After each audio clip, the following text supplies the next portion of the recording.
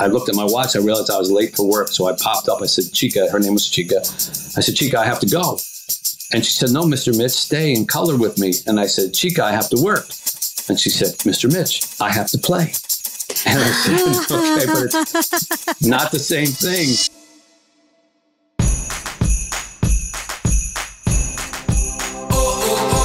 Life is like a roller coaster, but it's better when we go through it together. Welcome to the Candace Bure podcast Christmas special. At Christmas, I love all the jingle bells and the fireplaces and the Christmas music and hot cocoa, and I love being with my family.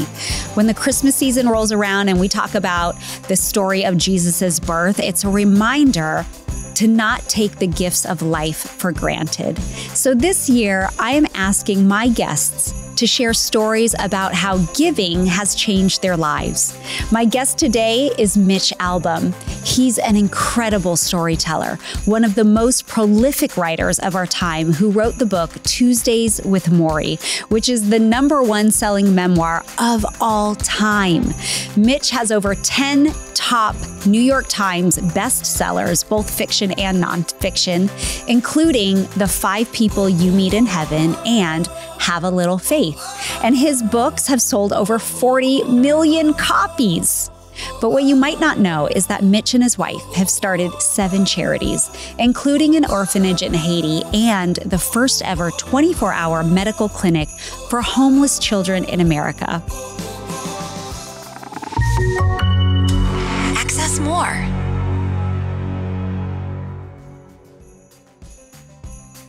Mitch, welcome to my podcast. Thank you so much for being here.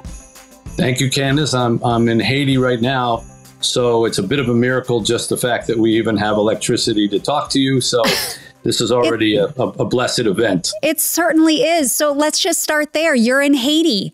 I think I know why you're in Haiti, but I would love for you to share. Well, as you mentioned, we have an orphanage here that I came here in 2010. Right after the terrible earthquake that killed 3% of Haiti's population. And I got involved with an orphanage, fell in love with the kids, started bringing guys down to help. At that time, there were no toilets, there were no showers, there was no kitchen, there was no school, there was nothing. The kids, it was poverty like we don't know in America. And we started building all those things. And the pastor who was here running it, I kept noticing that the kids were still starving, even though we were coming down every month and building things. And I said, well, what's going on? And he said, well, I'm 84 years old and I don't really have money to run this place and haven't for a long time. And in one of those moments that you look back on in your life and you say, what was I thinking? I blurted out like, well, I could probably run this place. I run some charities in Detroit if you want. And he basically said, thank you, Jesus. Hallelujah. Here it is. And he left. Wow. And we didn't see him again. And I've been running it ever since with my wife. And we're here every month, been here every month since 2010 of January. And we have 60 plus kids at any given time. There's a beautiful school here. They go to school 4 hours in English and 4 hours in French every day. Wow. They eat well, they sleep well, they pray well. And they get to go to college. And in fact, we now have 12 of our kids are in universities in the United States, and one of them is in medical school.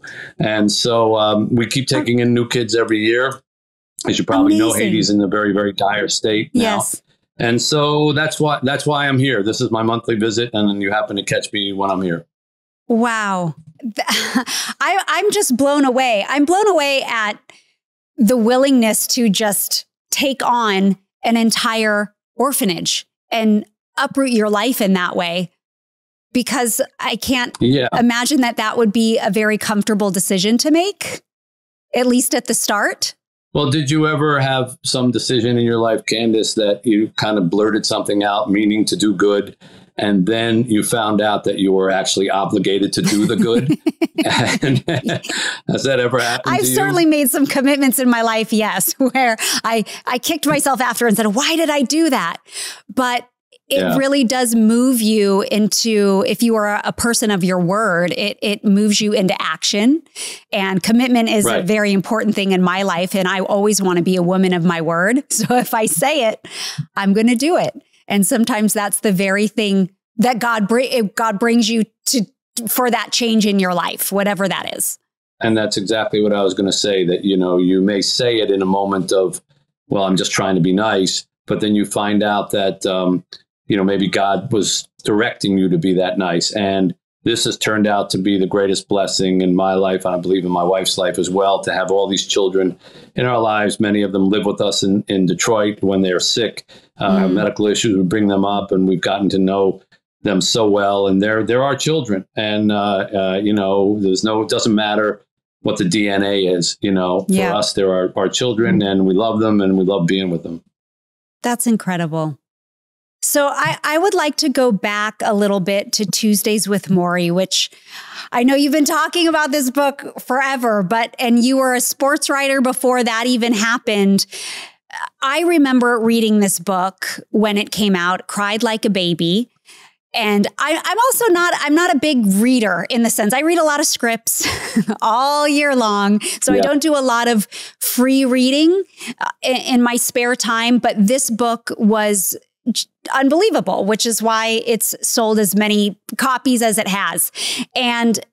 But for some of my listeners who may be younger, they might not be familiar with the book. And I would love for you to share about Morrie and this journey, because I know this is a huge source of giving in your life and what you've learned from giving and taking with that relationship with Morrie. Yeah. So Morrie Schwartz was a college professor at Brandeis University. He stood about, 5'5". It was kind of small. He had silver hair, green eyes. He had a great way of making you feel like you were the first student he'd ever taught. I met him on the very first day of classes at that school. I had signed up for one of his classes. It was kind of funny because I walked into the classroom and there were 9 kids in the class. And I immediately said, no, this is too small a class. If I cut it, they'll know I'm not here. And I wanted a much bigger class. And so I was actually leaving the room to drop the class. And he began to call roll. And one of the problems when your last name begins with A is that you can't get out quickly enough. And he said, Mitch Albom. And I kind of slid back into the room out of guilt. And I said, here. And he said, is it Mitch or Mitchell? Which do you prefer? And I was kind of pleased that he asked me that, because I have one of those names of Mitch, Mitchie, Mitchell. And so I said, well, Mitch, my friends call me Mitch. And he said, okay, Mitch it is. And he said, a Mitch? And I said, yeah. And he said, I hope one day you'll think of me as your friend. So I knew that cutting the class was out of the question at that point. And that began this amazing relationship that we had for all 4 years. I took every class he offered. I majored in sociology because of him. We really became more like an uncle and a nephew, over that time. And then when I graduated, I promised I would stay in touch. And I went out into the world and I got very involved in my career, my ambition, making money, becoming well-known. And I became a very successful sports writer and broadcaster. I was on ESPN every week. I, wrote a big column for a big newspaper in Detroit, traveled around the world, met a lot of famous athletes. And I broke that promise to him every day, week, month, and year for 16 years while I was busy chasing my own tail. And only got back in touch with him when one night I happened to be flipping the remote control in my house, and I came upon the Nightline program and saw him talking to Ted Koppel about what it was like to die from Lou Gehrig's disease. And that's how I found out that he had ALS and only had months left to live. So I went to visit him out of guilt. I thought I would visit him once. And he was so amazing when I visited him. Even though he was dying, he seemed so much more content with his life than I was.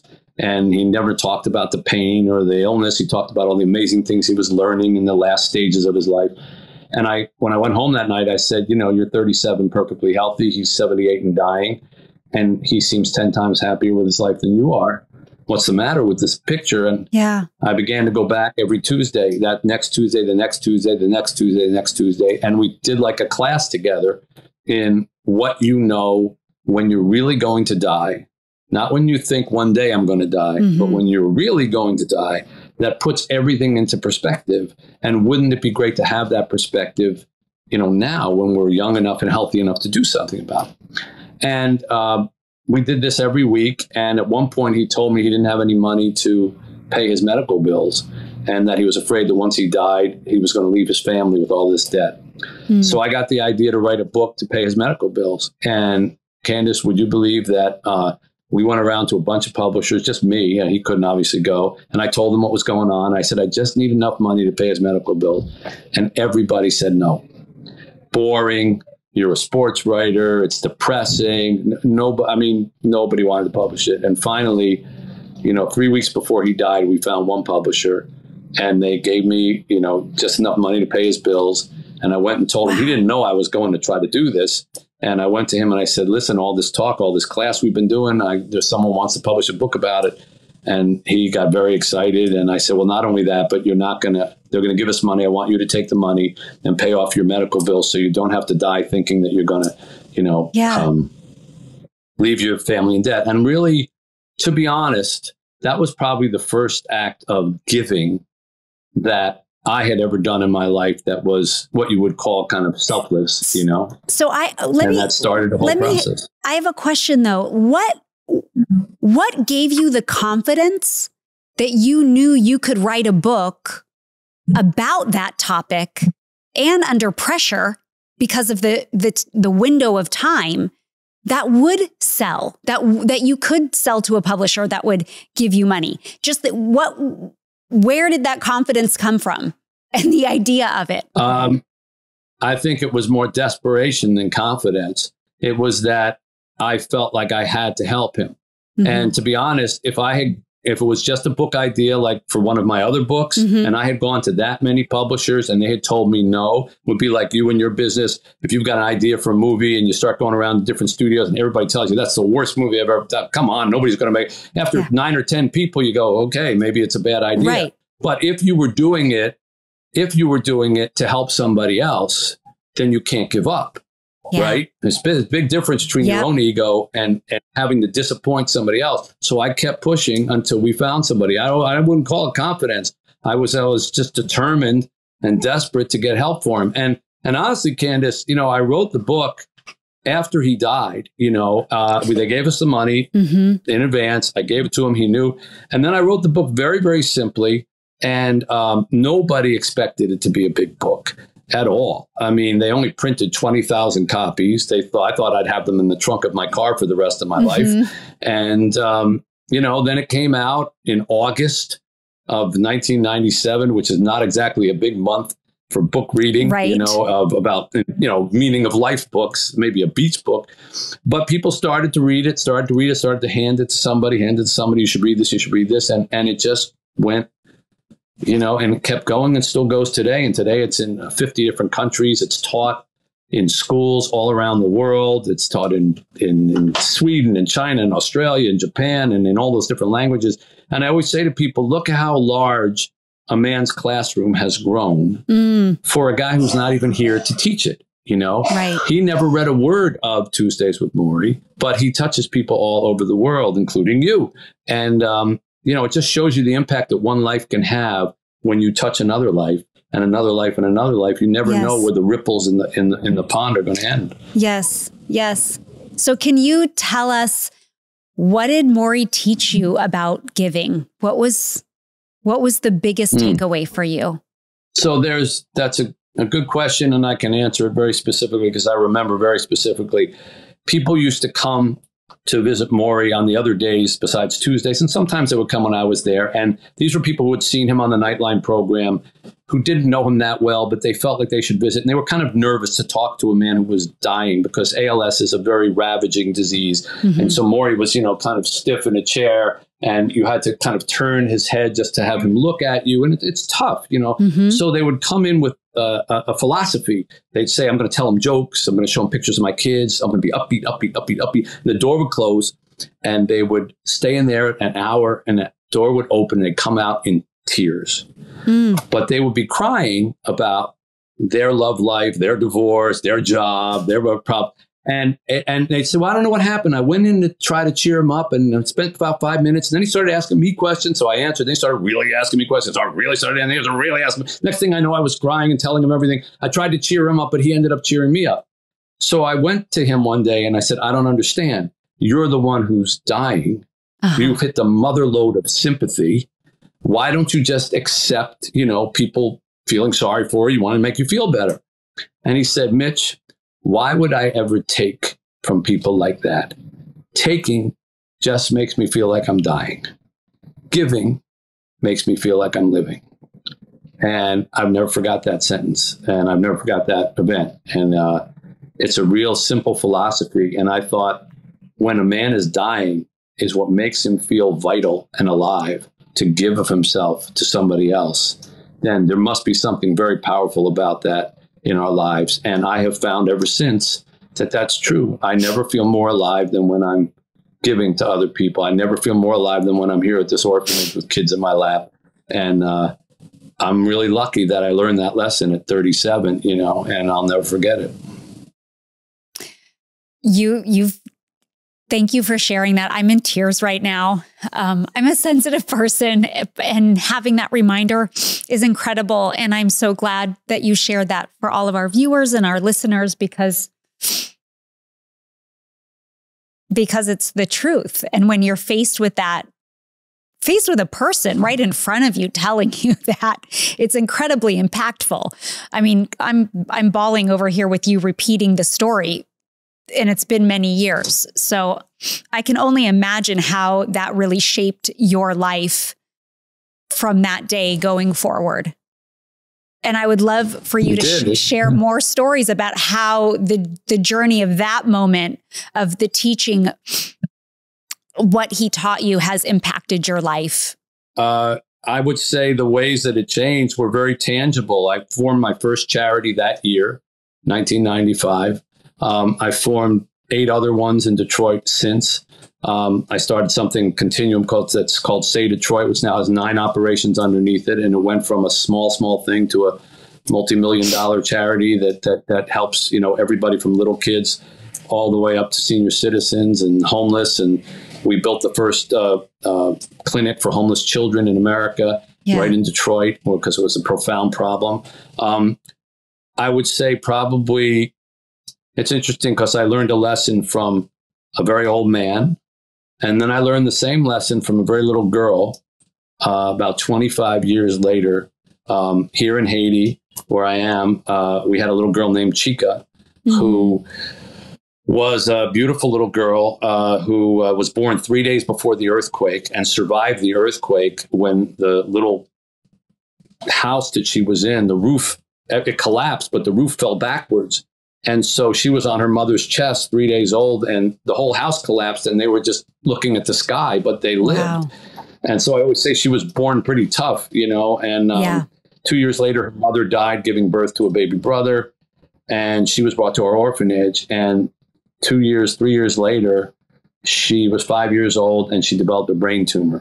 And we brought her to the States thinking that, the doctors there will take care of her, and they're brilliant doctors in America, and she's just a kid, whatever it is, they'll fix it. We'll bring her back.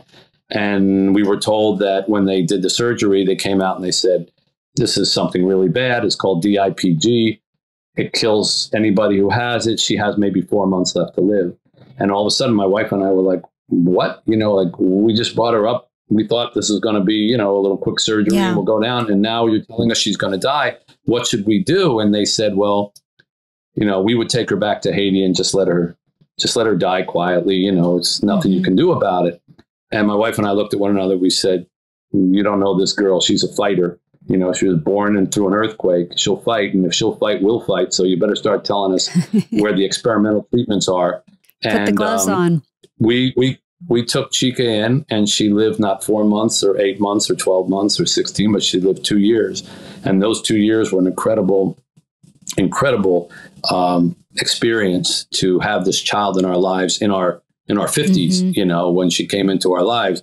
And she taught me, as I said, similar lesson to Morrie. Towards the end of her life, she couldn't walk either, like Morrie couldn't walk. And I had to carry her from place to place, which was perfectly fine with her. She loved that, like I was her personal taxi service, take her to the car, take her to the bathroom. Yes. And one time we were coloring, and she said, I looked at my watch. I realized I was late for work. So I popped up. I said, Chica, her name was Chica. I said, Chica, I have to go. And she said, no, Mr. Mitch, stay and color with me. And I said, Chica, I have to work. And she said, Mr. Mitch, I have to play. And I said, okay, but it's not the same thing, because this is my job. And she crossed her arms and she looked, very stern. And she said, no, it isn't. Your job is carrying me, and I thought about that sentence. First, I laughed because she was like that. Yeah. And then I said, wow, there's never going to be a truer sentence than that. My job was carrying her. And I thought about, there's a picture of me carrying her like this, she's smiling and I'm laughing. And I realized for so much of my life, I would carry my books, my work, my money, my paychecks, my notoriety. And then you have to drop all that to carry a sick child, Yes. and there's no comparison between the two. What we carry is who we are. What we choose to carry is who we are. And it's just like giving is living, what you're going to carry in your life, those that you're going to help are going to define who you are. And you're either going to carry your own stuff or you're going to carry somebody else, and I learned from her that there's no comparison between, carrying a child versus carrying your own notoriety. That is a word right now. That is an absolute word for all of our listeners and for me to hear. And as I listen to you speak, you seem like the most selfless man on the planet. Oh, I promise you that's not true. I could bring my wife over here on this Zoom, and I'm sure that she would confirm that, so no, I have moments, but. Well, this question wasn't planned, but I wanted to know if you would be willing to share a little bit about your faith background or faith journey, because a lot of your books have to do with faith, at least within the title. And you always are talking about God from some perspective in many of your books as well. And right. I am really curious what your faith looks like, because clearly you're living out your faith in your life. And could you share some of that with us? Sure. So I was raised Jewish, born Jewish, raised Jewish. I had a pretty intense religious education when I was younger, and then kind of went off to college and said, well, okay, I know all that, and sort of forgot about it, and really didn't participate in a whole lot of anything for the next 20 years or so. And then I married my beautiful wife, Janine, who was a devout Christian and very faithful. And I remember we were talking one time when we were talking about possibly having children and what faith we would raise them in. Mm-hmm. And she said to me, it doesn't matter to me which faith, but it matters to me that they have to have faith. Mm. And she said, it can't be no faith. And I was very inspired by that, and I have to this day been inspired by my wife and her Christian beliefs. The orphanage we operate is a Christian orphanage here in Haiti. And I'm of the belief that as long as your faith is practiced honestly and without harm to other people, you don't use your religious beliefs to justify hurting other people or insulting other people by saying, we're the only ones who were blessed. I remember talking to a rabbi. I wrote a book a number of books ago called Have a Little Faith, which was about a rabbi and a pastor, a suburban rabbi and an inner city pastor, and how they had such similarities in one another. And I asked this rabbi one time, he had a lot of friends who were Christian and Hindu and whatever. And I said, well, how can you do that? Like, aren't you supposed to root for your own team, right. That kind of thing? And he said, I kind of look at it this way. He said, do you think that God made trees? And I say, yeah. And he said, okay, why did God make trees? Why didn't God just make tree?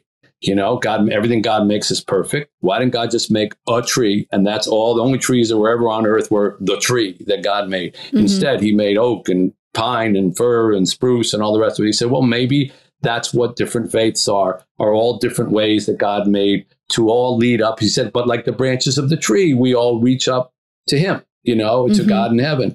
And as long as that's what we're doing, we're all kind of God's children.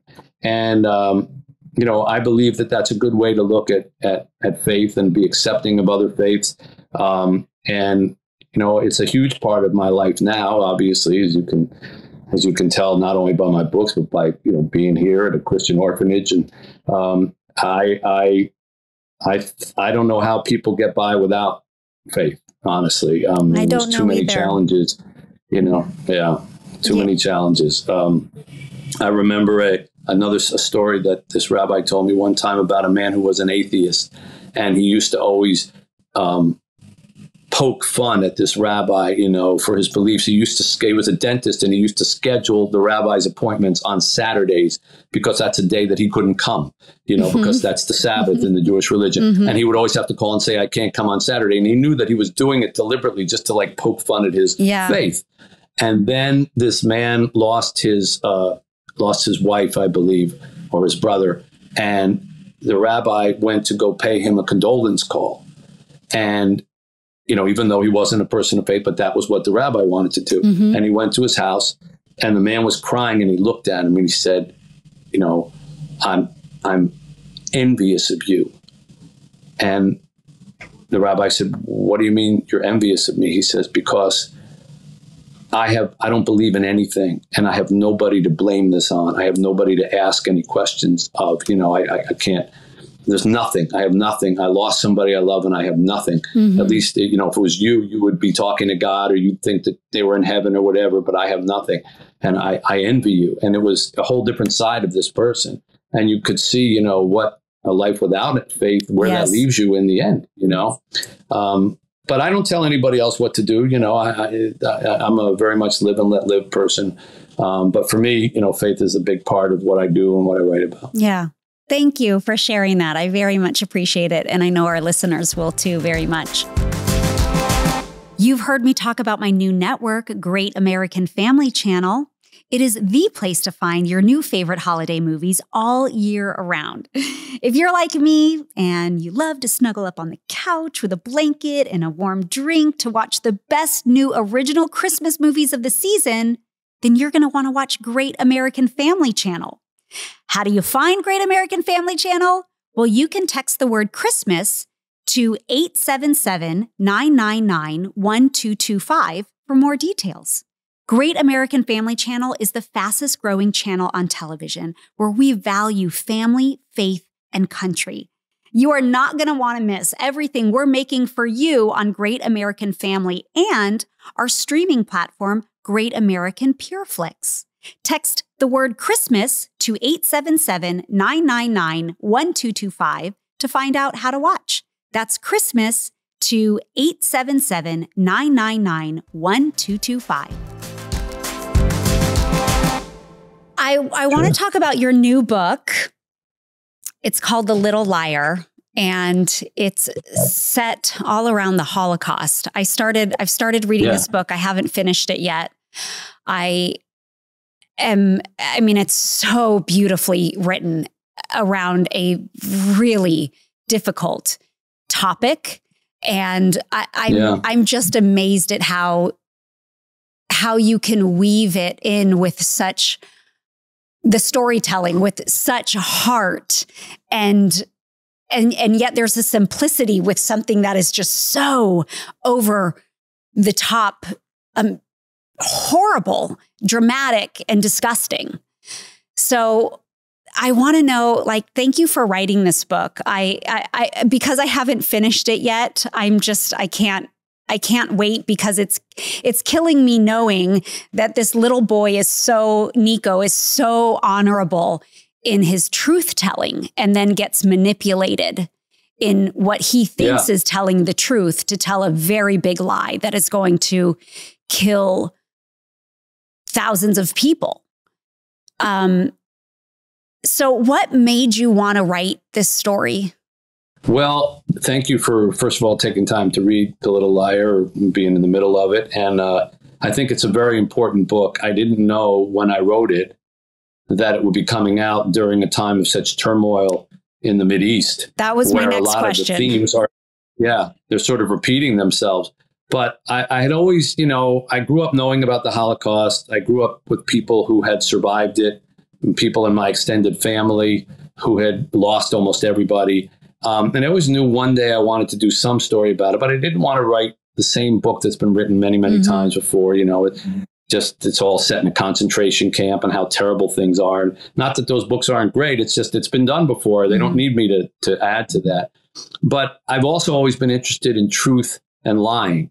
And I think about the biggest lie that we've ever told. And I think about the ways that we try to make up for that in our lives or ask to be forgiven for that in our lives. And it's something that all of us share because all of us have told lies at some point or another.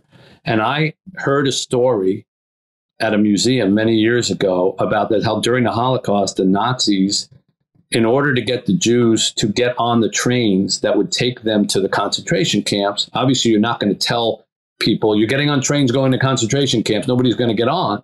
So they would lie to them and tell them that they were going to someplace good where they were going to have jobs and they were going to get new homes. And they would get Jewish people to actually do the lying. They would force them, they would kidnap them, and they would say, if you don't, we're going to kill you. And they had to lie to their own people and to trick them into getting on the train. And so I set this story in Greece, which many people don't realize was invaded by the Nazis. Many people think Greece was just always, it's south and it's hot and probably wasn't involved with World War II, but it was. And a city there that had a big Jewish population. And there's a boy, Nico, as you point out, who's never told a lie in his life. He's 11 years old, and the whole village where he lives, they all know him as Honest Nico. He never lies. And when the Nazis invade, they find out about him, and they kidnap him, and they trick him, and they tell him, all you have to do is stand on the train platform and tell the people that everything's good, and they're going to go to their jobs, which is true, and then we'll let you go back to your family. So he does this thinking this is the way he's going to get back to his family, and the people believe him because he's never lied. And train after train goes out this way. And on the very last train, he sees his own family being put on the train. And he discovers what's happening. Someone says, they're not taking us to jobs. They're going to kill us. And he realizes that he's been tricked and he's been lying all this time. And he runs to go join his family. And the Nazi who tricked him grabs him and keeps him off the train. And so his family is sent away and he's left on the train tracks. And he jumps on the tracks and he starts running after the train to try to catch it. And the book follows him from that moment when he's 11 all the way till when he's in his 50s, and how his life was shaped by that one lie that he was forced to tell, and how he spent the rest of his life trying to be forgiven for it, and how his brother, who doesn't forgive him because he thinks he knew what he was doing, tries to find him and capture him, and make him pay for it. And he becomes a pathological liar. He can't tell the truth anymore. It won't come out of his mouth because can you imagine if you tell a truth that you feel so guilty about, you tell a lie that you feel so guilty about, you don't even know how to tell the truth anymore. And it just follows. It's not, the book itself there's only a part of it that's in a concentration camp. So the rest of it are the years after and how it affects his love life and, what happened to the Nazi and all the rest. And mostly, Candace, it's a book about truth and lying and the price we pay when we pervert the truth. And when we do live in a world where a lot of people make up their own truths. Yeah. And just kind of, follow what they want to believe and they think that's what it is. And that's not what God intended when God created the truth. There's one, that's it. And, and you can't pervert it. So it was a fascinating book to write. I had no idea it would become timely, but it is hopeful in the end. I can give you this since you're only partway through. I've been left on the train tracks. The train has just left with his family in it. So he's just ran down the tracks, and that's where I'm at. Right. Well, take heart. It does have an inspirational ending and a hopeful ending. I don't really like to write books. I don't write any books that have negative endings or angst-ridden endings. I always believe in hope. That's why they're so beloved. And, I believe in the same thing. That's why I make movies that always have a happy ending. I know that about you, and I imagine that that's been hard for you. I'm curious to ask you that because someone once said to me. Someone once wrote a review about me and they were making fun of me and they wrote, he's the king of hope. And I said, how is that an insult? Like that to me is like, that's about the best honor I can have. So I'm curious if you're in your desire to make things, be they films, TV things or whatever, that are hopeful and upbeat, do you run into, resistance And because a lot of people like dark, they like dark and edgy and action. Let's have nobody happy at the end. Let's have everybody dead at the end. Let's have nobody. Right. How do you go against that in your world? Yeah, I've definitely been mocked and made fun of for all of the happy programming and content that I've made over the years. But I've always felt an innate desire to only do programming that feels family friendly and hopeful. I've always been intentional in my career. So even when the reviews come out and it's like as cheesy can be, I just take it as the compliment because I know the families like my family, but countless families I've encountered that have had very difficult circumstances in their life that look to this type of programming and these types of movies that take them out of their distraught life and give them hope and give them a laugh and give them entertainment that allows them to just walk away for those few minutes out of their circumstances. And I'm a person that sees the world with the glass half full. And so I take it as a compliment and I'll never stop doing it. And sometimes I've gotten those comments. It's like, well, you're not talented enough to do this gritty stuff. And I've come across those parts and I've actually gotten those parts and I've turned them down and then realized I'm just not even going to audition or go towards that because it's not the content I want to do because I like making people feel hopeful and laugh. Do you think they told C.S. Lewis you're not a talented enough writer to write a murder mystery?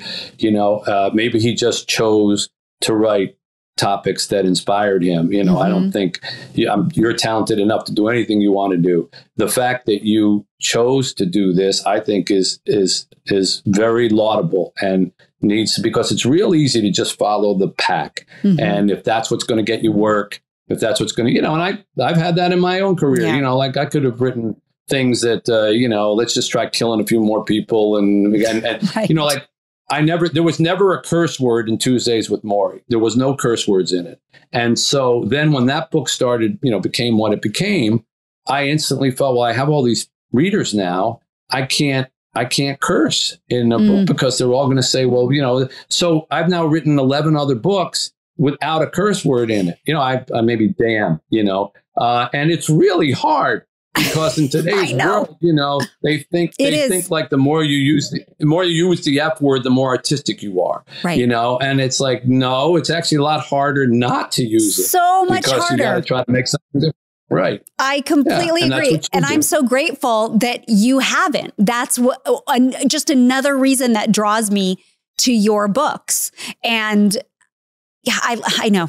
I could talk about this all day long because I also grew up with comedians and it is so much harder to have clean comedy. It's harder to have clean content. Right. It's harder to write clean books because I just think it's, all the things that you said. It's easy to just go there I salute you for doing that. And I don't think, you'll hear people say it's sentimental. You hear critics write, oh, this is so sentimental. And I want to say to them, since when did sentimental become a bad word? Ask anybody to open their wallet and take out the photo that they have in their wallet. What is it? Is it a picture of their bank account? Is it a picture of their some serious issue or their voting record or their politics? Or is it a picture of their grandchildren, which is sentimental? What's everybody's favorite song? Is it the song that's the most complicated, chord structure? Or is it the song that was playing when they met their girlfriend who became their wife and they danced to it back in the 50s or 60s or 70s, right? It's sentimental. So sentimentality is at the heart of everybody's heart. And yet somehow it's become a dirty word in Hollywood or in book reviews or things like that. And I've reached the point in my career where I'm just too old to care about that kind of, and I wish I had been younger. Yeah, I wish I had been younger when I became too old to care. It took me a while, but I know what people like and what moves them, and I write for them. I don't write for, critics or otherwise. And I salute you for doing the same. Thank you. Thank you. Well, I salute you and I'm grateful for you. So as we wrap this up, we always take a listener question on the podcast. And these questions have come from previous seasons, but I try to match up a question that I think would just be interesting for my guests to answer. So if you can help me out on this question, I'm going to read it. It's from Erin. She says, how can we have a healthy relationship with money? I donate and I have a good income, but I still feel afraid of future insecurity, and I often feel guilty about having a good income. So she has a good income. Sometimes she feels guilty. But she's still afraid of losing money at the same time. So it's having that grip. I think that's what her point is. It's having so much of a grip on money, and how does she work out a healthy relationship with money? Do you have any wise advice for us?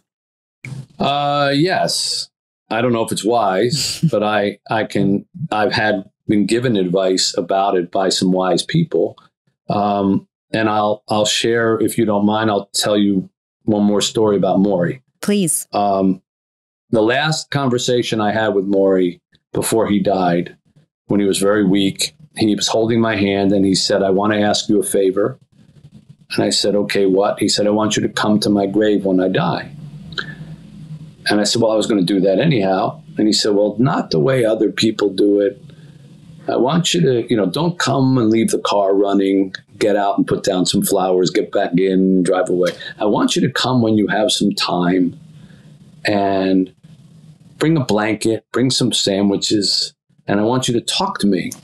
And I said, wait a minute, you want me to come to a cemetery, have a picnic at your tombstone, and talk to the air? And he said, yes, exactly, just like we're talking now. And I said, well, it won't be like we're talking now because you won't be able to talk back. And he looked at me as if I were being very naive. And he said, well, Mitch, I'll make you a deal. After I'm dead, you talk, I'll listen. And I laughed at that when he said it. But I realized after he died, which was 2 days later, that in that sentence was everything he was trying to teach me. Because if you spend your life as he did, with people, making time for people, giving of yourself to people, then when you die, you're not 100% gone. You live on inside the heads and hearts of everybody you touched. You made memories. They can remember you. They remember you at the dinner table. Oh, if Candace was here, she would say that because she always did this. Or if they go out to, swimming, oh, if Candace was here, because you were there, you were doing it. You were making the memories with them. But if you work all day, if you fret over your money all day, if you sit and try to figure out your bank account all day, then when you get to the end and you're in that last moment of your life, think about all that you have earned and accumulated. None of it gives you any comfort. It's in a safe. It's in the garage. It's in your bank account. It won't hold you. It won't comfort you. It won't say anything to you. All that matters in that last drop of sand through the hourglass is that your loved ones are there. You can hold their hand. You can tell them how much you love them. They can tell you how much they love you. That's the way we all want to say goodbye, right? If we get our choice. And so I would say to this reader, listener, think about that when you make your decisions about your money. We have plowed an awful lot of money into this orphanage where I am right now. A lot of money of our money. But I think about all the children that we have in our life now and all the memories, and when they get married, their children and all that. And I think, would I trade all these children that I'm going to have to get some of that money back? I wouldn't even think twice about it, know? And there's a point at which when you give it away, it comes back to you in spades, and yes. I think what she sounds like the listener understands that a little, because she said, I think it's a she. Yep. She said, I like to, I like to give, donate. But I still feel guilty about, I donate, but it sounds like she's sort of like, I don't want to donate too much because I want to make sure I've got it for myself. All I know is everybody I know who has given away has gotten back much, much more. And if you want to have those conversations, to have people be able to talk to you after you're gone, it's not going to be in how much money you make. It's not going to be in how big a stock portfolio you get. When you die, no matter how much money you have, they're just going to fight over it after you're gone. That's what happens, Yeah. But did you leave any memories? Did you leave, an impression in someone's heart that they're going to hold on to? That's being rich. To me, that's how you're wealthy. When I meet people who have beautiful children and grandchildren, I always say to them, "You're one of the richest people I know." And they say, "What do you mean?" I'm just working, work at a regular job. I said, "Job has nothing to do with it. Look at the love that you have around you. Look at how your kids love you, how your grandkids love you. You're rich." And that to me is what wealth is, and I don't know if that helps her at all, if that's an answer to your question, but that's how I would answer. I think that's the best answer that anyone could give. I could listen to you at the pulpit all day long. You just gave a beautiful sermon on money and heart. It's never happening. That's never happening. Nope. Okay. Well, I loved it. Mitch, thank you so much for joining me, and from all the way from Haiti. I really loved our conversation, and I know it is going to bless everyone who's watching and listening. And I just appreciate your time so very, very much, and all that you're doing. I appreciate what you do and the joy that you bring into the world. Please continue to do it. And thanks. You too. Happy to talk to you anytime. Thank you. Take care. The time leading up to Christmas is Advent, and it's a season of intentionally waiting, which is something we all experience and can learn from. My friend Bianca and I have a PDF guide for you called What to Do in the Waiting, and you can get it at Candace.com. I love answering listener questions with my guests, and there's an easy place at Candace.com to ask them.